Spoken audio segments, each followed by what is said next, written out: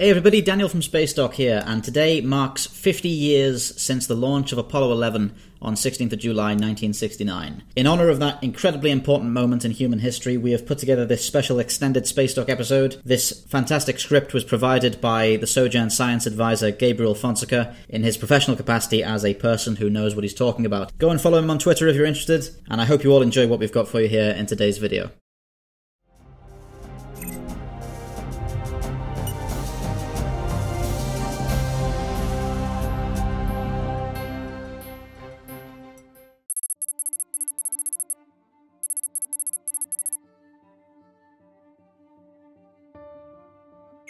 In the year 1957, during the height of the Cold War, for the first time humanity launched an artificial object into Earth's orbit, Sputnik 1. Its launch would become known as the starting point of a clash of skill and technological ingenuity between the Union of Soviet Socialist Republics and the United States of America that would continue throughout the next 2 decades, the space race. After successfully launching the first artificial satellite, the USSR achieved other milestones in very quick succession, launching the first mammal into space, Laika, mere months after the launch of Sputnik 1, achieving the first flyby of the moon by the probe LUNAR 1 in 1959, and on April 12 of 1961, Yuri Alexeyevich Gagarin became the first human ever to venture into space, completing a full orbit before returning safely to Earth. The United States, not to be left behind, followed the Soviet launch with a satellite of their own, Explorer 1, but for every feat the US managed to match, the USSR were 2 steps ahead. This perceived disparity between US technology and that of the Soviet Union caused a great deal of unease among the American populace, and during the 1960s presidential elections, the Democrat Party's candidate promised to close this missile gap.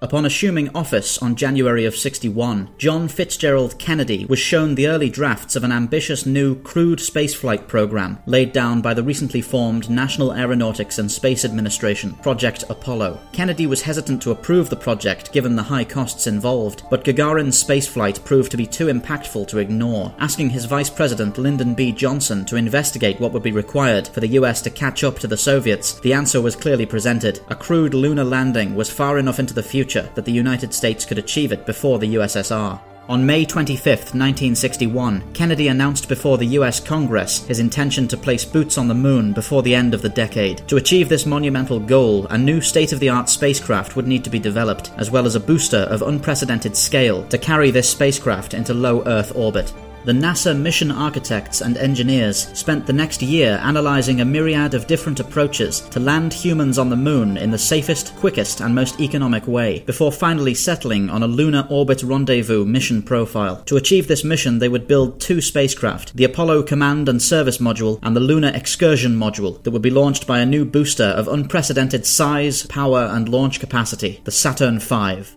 The first stage of the Saturn V booster, known as the S1C, stood at 42 meters tall and an impressive 10 meters in diameter, able to produce an astounding 33,400 kilonewtons of force. It was powered by 5 Rocketdyne F1 kerosene liquid oxygen engines. The 4 outermost engines were equipped with hydraulic actuators to allow for gimbling and better control of the rocket during the first 67 kilometers of the ascent phase. At launch, the Saturn V accelerated at 1.25 G, but as the rapidly consumed propellant that made up more than 3/4 of the rocket's launch mass was depleted, acceleration climbed to nearly 4 G, at which point the central engine would be shut down to prevent extreme accelerations. 168 seconds into the launch, and at speeds in excess of 2,700 meters per second, after all engines had cut off, 8 small solid-fuel retro rockets, located in pairs at each of the 4 conical engine fairings at the stage's base, would fire in tandem with explosive bolts, separating the S1C from the rest of the Saturn V stack.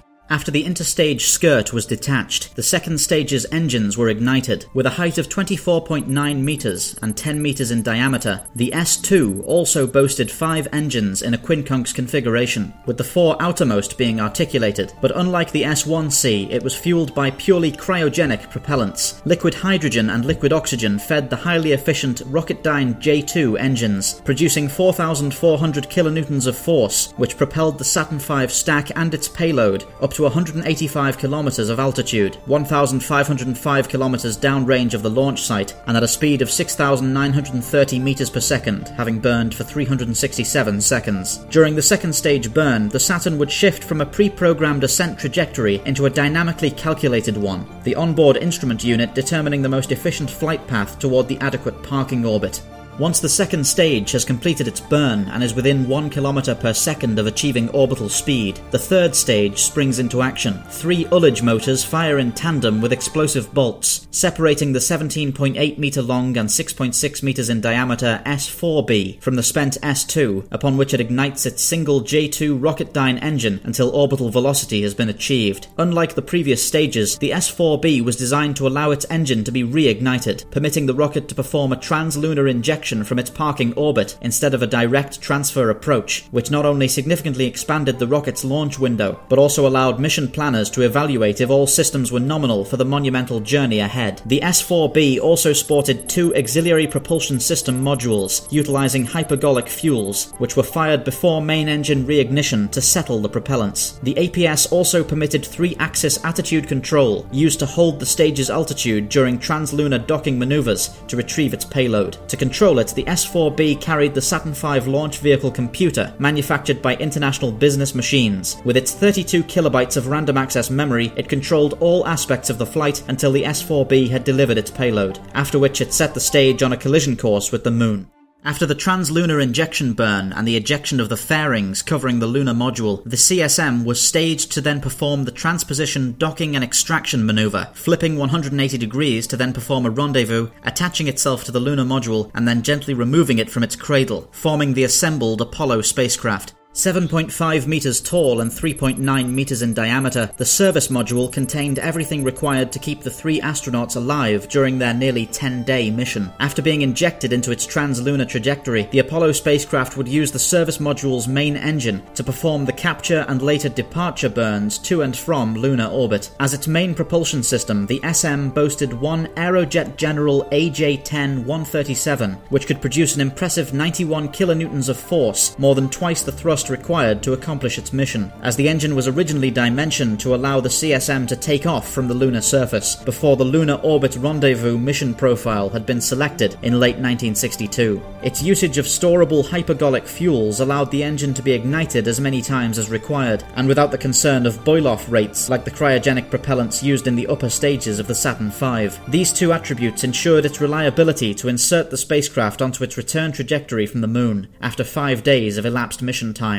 Supplementing the main propulsion system was the service module's reaction control system, providing full 6-axis rotational and translational control to the spacecraft, composed of 16 Marcad Corporation R4D nitrogen peroxide and monomethylhydrazine hypergolic thrusters, arranged in 4 quad-engine blocks spaced 90 degrees around the CSM's diameter. Each engine could produce 440 newtons of thrust. This suite of thrusters was key in allowing the CSM to perform the complex transposition, docking and extraction maneuver, the Lunar Orbit Rendezvous, to retrieve the lunar module after its landing and allowing the fine control of the vessel's trajectory during its translunar phase. Powering both the service and command modules with 3 fuel cell power plants that combined oxygen and hydrogen to create electrical power and drinkable water that could be used by the astronauts. The cells were highly redundant. If 2 were rendered inoperable, the mission could be safely aborted using the single remaining cell. Supplementing them were 3 rechargeable batteries, with later CSMs seeing the addition of an extra 400 ampere-hour battery, which allowed the command module to maintain power for between 5 and 10 hours in the eventuality of a total fuel cell failure.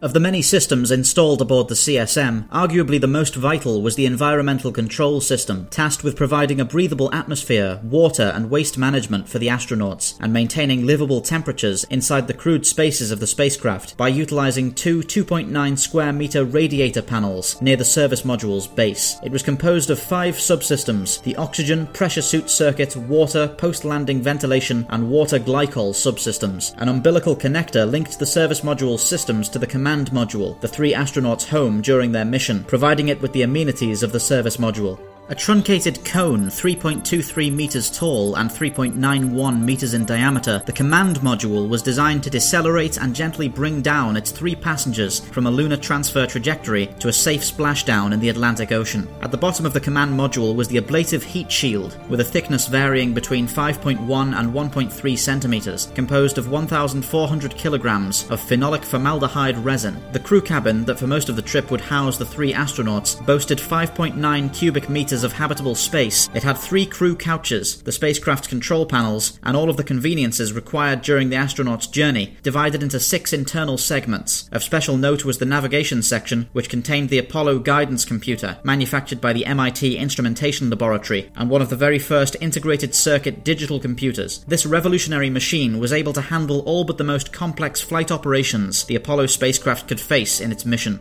To allow the crew to land on the moon, however, the third component of the Apollo spacecraft was employed, the lunar module. Designed with the sole purpose of ferrying its 2 occupants from lunar orbit to the lunar surface, its 2-stage design was entirely unconstrained by aerodynamic considerations, which yielded a craft unlike any seen before. After the mission computer and lunar module pilot embarked the LEM, it undocked from the SCM and lighted its first stage engine for its deorbit burn. At 3.29 meters high and weighing 10.3 tons when fueled, the descent module was powered by the TRW Incorporated Descent Propulsion System, more commonly known as DIPS, a throttleable hypergolic engine with a maximum thrust of 45 kilonewtons, able to throttle between 10% and 60% of its full thrust. This range of control was required to allow for a safe landing on the lunar surface, as despite the landing site having been selected long before the flight, the astronauts would be required to manually pick the final landing spot to avoid boulders, slopes, and other dangerous terrain. In between the 4 lander legs on the descent stage's octagonal prism-shaped main body were 4 modular bays that could carry different equipment according to the mission's needs, ranging from extended supplies, deployable cameras to film the astronauts' first steps on the moon, scientific experiments, and in later Apollo missions, a deployable lunar rover, a 4-wheeled electric vehicle with enough battery life for a maximum of 92 kilometers.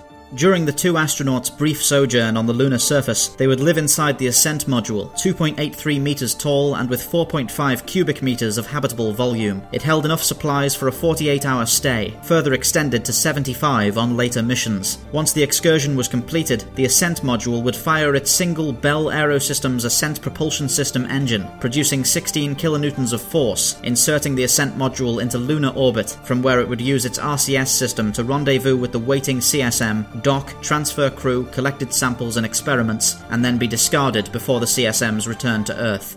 The development of the Apollo program was an arduous and complicated endeavour, from the troubled start on the drawing boards to the tragic fire that claimed 3 astronauts' lives in the rehearsal test for Apollo 1, to the technical challenges that had to be surpassed and the ever-looming deadline set by President Kennedy. The Apollo program is a symbol of what people can achieve when working toward a common goal, no matter what the adversities may be. From 1966 to 1969, NASA tested its hardware closer and closer to achieving its goal, with Apollo 7 being the first crewed Apollo mission to space, Apollo 8 performing a flyby of the moon, and Apollo 9 and 10 testing the final hardware in preparation for the real goal. On July 16, 1969, Michael Collins, Edwin Buzz Aldrin, and Neil Armstrong climbed onto the 6th crewed Saturn V at Cape Canaveral. 4 days later, on July 20th, 1969, as they were watched by 500 million people across all the planet, and as countless more listened through the radio, Neil Armstrong descended the steps of the lunar module and became the first human to set foot on an alien world, soon joined by his colleague Buzz Aldrin. After proceeding with their immediate tasks, the 2 astronauts read aloud the small plaque affixed to the LEM's leg from the Sea of Tranquility, so that all could hear its words. Here men from the planet Earth set foot on the moon, July 1969. We came in peace for all mankind. In the 50 years since the first moon landing, the 12 Apollo astronauts remain the only humans to have ever set foot on a world beyond Earth. The moon still remains, ready for us to return. But during these same 50 years, humanity has sent probes even farther into our solar system. With each reaching further than the last, they have gazed ever deeper into the sky and found thousands of alien worlds, many possibly like our own home. And during these 50 years, working as one, humanity has established a permanent outpost in space, orbiting our home 16 times every day. Like the hundreds upon hundreds of hours of work by the many thousands of people that made possible the breakthroughs of yesteryear, each and every one of our accomplishments since is another small step taken toward the next giant leap for mankind.